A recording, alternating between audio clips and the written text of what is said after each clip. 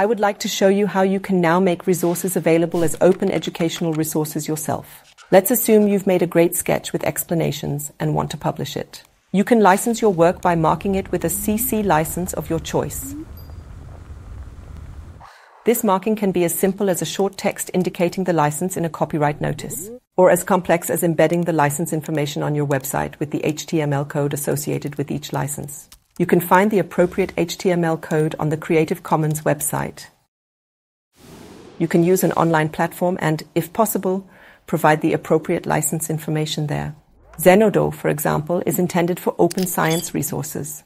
There you can publish your open educational resources. Perhaps you could also publish your resource in an open educational resources archive if such an offering is available to you. Unfortunately, there is not a suitable way to publish open educational resources everywhere and for every topic and every person. You often have to be creative here. So that your open educational resource can be found later, it is important that you write appropriate information about it, i.e., appropriate so-called metadata.